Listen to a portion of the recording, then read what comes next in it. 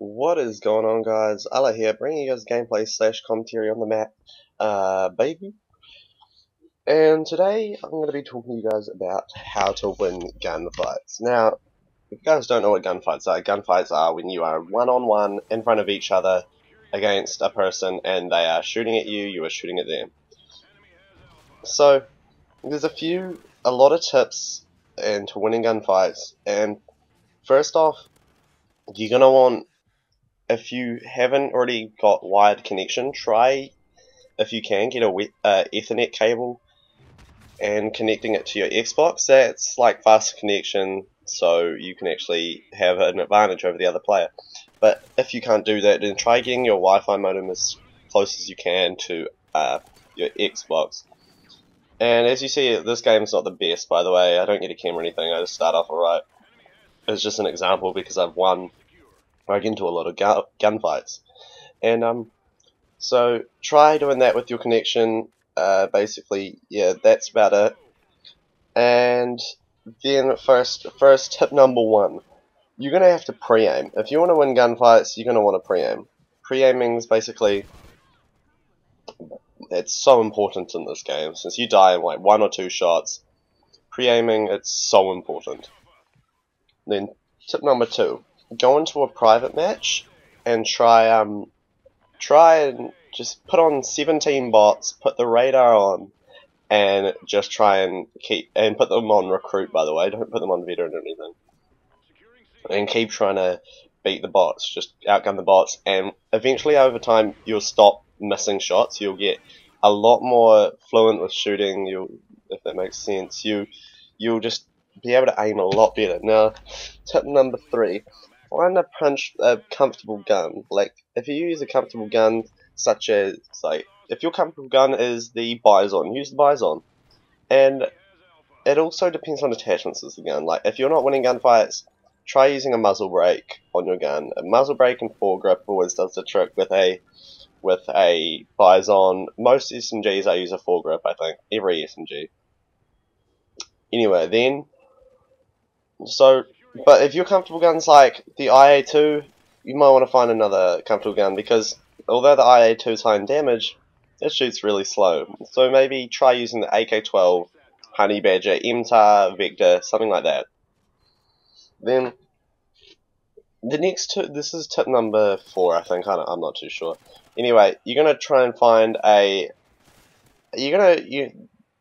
don't know if you guys want to really invest in this, but you could change your button layout to tactical, or you could change it to tactical, so then you can drop shot. Now, tactical swaps B and your right analog stick around. So your right analog stick is to crouch, so you can drop while shooting and aiming at the same time. Then there's jump shotting, which you don't have to invest anything in this. It's just pressing A while shooting like that. I tried, well, I didn't really try then, but I was looking over that thing, and that helps out a lot. So that's another good thing you can do, jump shotting. And all the competitive teams do this, pro teams, they all jump shot and drop shot. Jump shotting is more prevalent in the Call of Duty like competitive scene, but I don't know. I think I really don't know. I think they're both just. I think it really depends. Jump shotting's better at range. Drop shotting's better up close. Anyway, so my 5th rule is, or point, or whatever I was doing, is using an OP gun. Now, OP means overpowered. So this is basically like the 3rd one or 4th one, I don't remember. But it's like using the Honey Badger, using the AK-12, using the Vector, using the MTAR. Because these guns, they're going to help you out a lot more. MTAR probably not so much because of its ugly iron sights.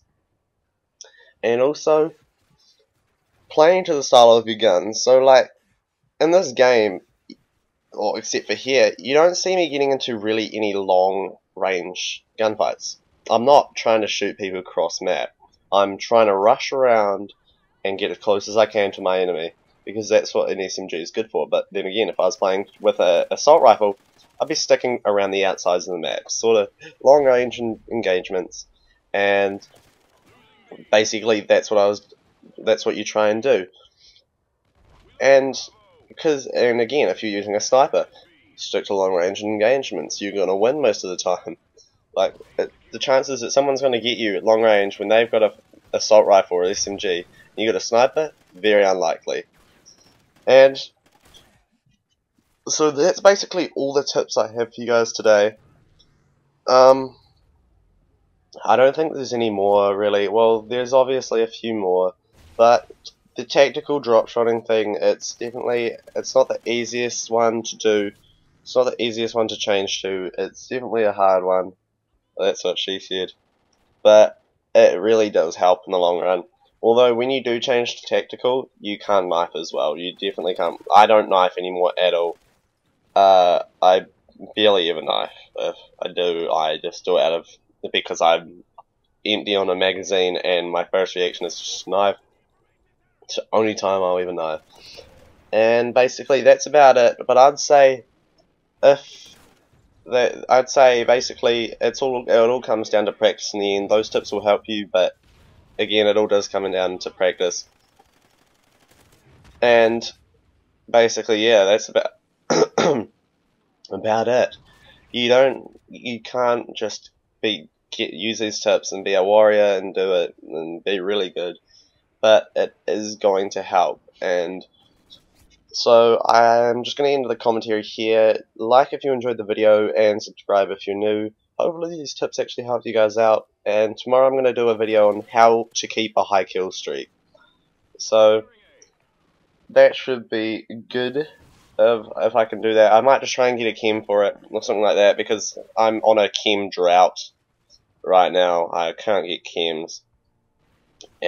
But anyway, well, I'll end it here. You can watch the rest of the gameplay if you would like, but it's really nothing special. I think I go on another streak at the end, maybe. I'm not too sure. Don't go really well. Anyway, this has been Allah. I'll see you guys later. Like and subscribe.